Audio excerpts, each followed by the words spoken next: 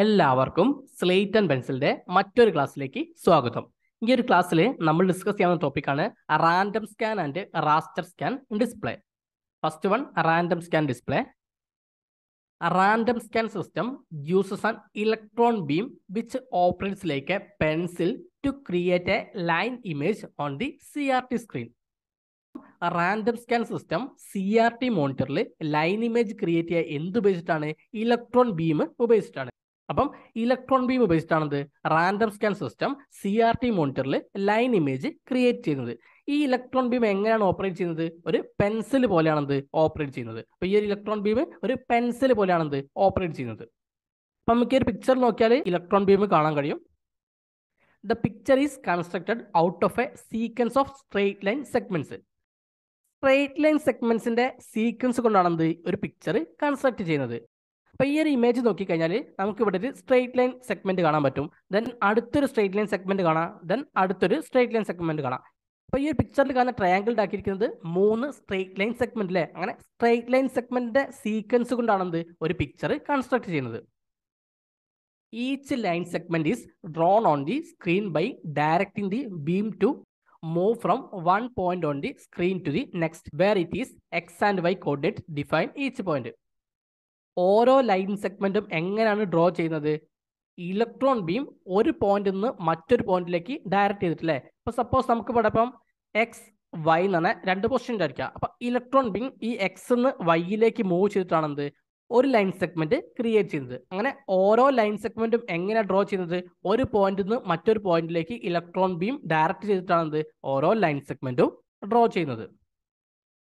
The refresh rate called the frame rate is normally 30 to 60 times each second. അപ്പോൾ നമുക്കറിയാം ഒരു picture definition ഒക്കെ എവിടെ സ്റ്റോർ ചെയ്ത് വെക്കുന്നത്? ഫ്രെയിം ബഫറിലാണ് സ്റ്റോർ ചെയ്ത് വെക്കുന്നത്. ആ ഫ്രെയിം ബഫറിൽ നിന്ന് നമ്മളുടെ മോണിറ്ററിലേക്ക് സെക്കൻഡിൽ 30 മുതൽ 60 ഫ്രെയിംസ് ആണെന്ത് ട്രാൻസ്ഫർ ചെയ്യുന്നത്. അതാണ് നമ്മൾ എന്ത് അറിയപ്പെടുന്നത്? റീഫ്രഷ് റേറ്റ് എന്ന് അല്ലെങ്കിൽ ഫ്രെയിം റേറ്റ് എന്ന് അറിയപ്പെടുന്നത് അല്ലേ? അപ്പോൾ നമ്മളുടെ പിക്ചർ ഡെഫിനിഷൻ ഒക്കെ എവിടെ സ്റ്റോർ ചെയ്ത് വെക്കുന്നത്? ഫ്രെയിം ബഫറിലാണ് സ്റ്റോർ ചെയ്ത് വെക്കുന്നത്. ആ ഫ്രെയിം ബഫറിൽ നിന്ന് മോണിറ്ററിലേക്ക് സെക്കൻഡിൽ 30 മുതൽ 60 ഫ്രെയിംസ് ആണെന്ത് ട്രാൻസ്ഫർ ചെയ്യുന്നത്. അതിനാണ് നമ്മൾ എന്ത് പറയാ? റീഫ്രഷ് റേറ്റ് അല്ലെങ്കിൽ ഫ്രെയിം റേറ്റ് എന്ന് പറയാം. അപ്പം റാൻഡം സ്കാൻ മോണിറ്ററിന്റെ റീഫ്രഷ് റേറ്റ് എത്ര ആയിരിക്കും? 30 മുതൽ 60 ഫ്രെയിംസ് പെർ സെക്കൻഡ് ആയിരിക്കും.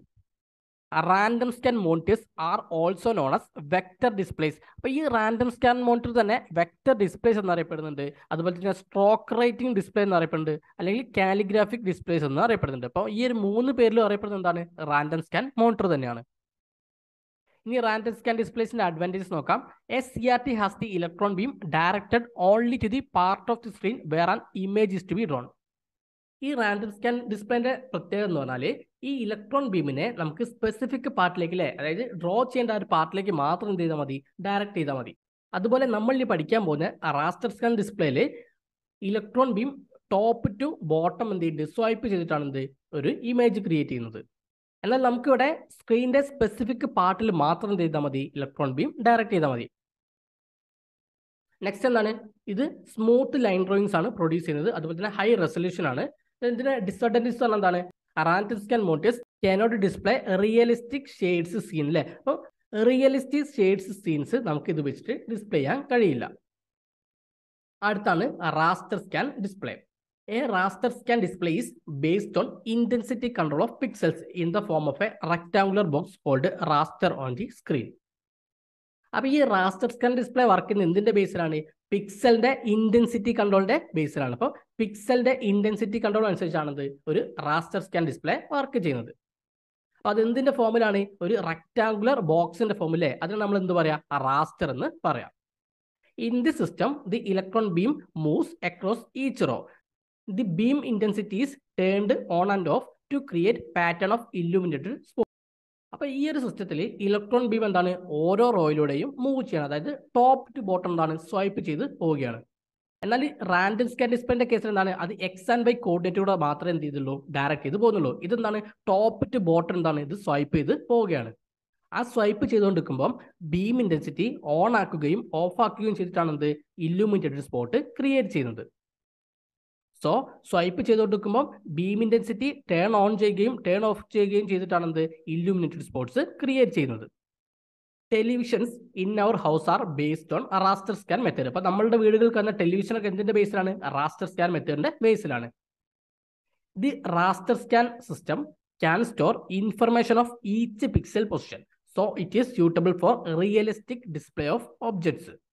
ഈ റാസ്റ്റർ സ്കാൻ സിസ്റ്റത്തിന് ഓരോ പിക്സൽ പൊസിഷന്റെയും ഇൻഫർമേഷൻ സ്റ്റോർ ചെയ്യാൻ കഴിയും. സോ അതുകൊണ്ട് ഇത് റിയലിസ്റ്റിക് ഒബ്ജക്റ്റിന്റെ ഡിസ്പ്ലേക്ക് സ്യൂട്ടബിൾ ആണ്.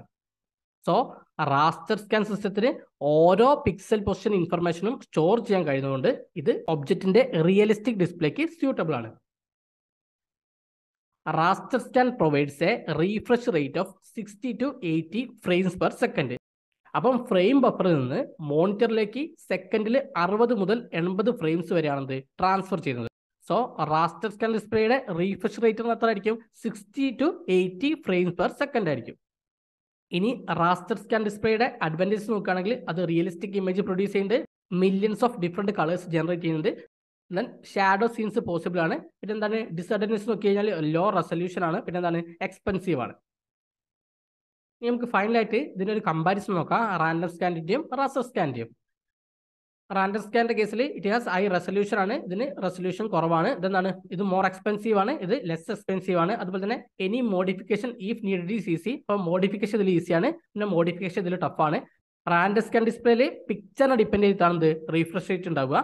എന്നാൽ raster scan ഡിസ്പ്ലേയിൽ refresh rate പിക്ചറിനെ depend ചെയ്യുന്നില്ല. പിന്നെ എന്താണ്? It is restricted to line drawing application. അപ്പോൾ ഇതിൽ ലൈൻ ഡ്രോയിങ് ആപ്ലിക്കേഷൻസും പോസിബിൾ അല്ല. എന്നാൽ ഇത് ഒബ്ജക്റ്റിന്റെ റിയലിസ്റ്റിക് ഡിസ്പ്ലേക്ക് സ്യൂട്ടബിൾ ആണ്. സോ ഇത്രയും കാര്യങ്ങളാണ് നമുക്ക് random scan and raster scan ഡിസ്പ്ലേയിൽ പഠിക്കാനുള്ളത്.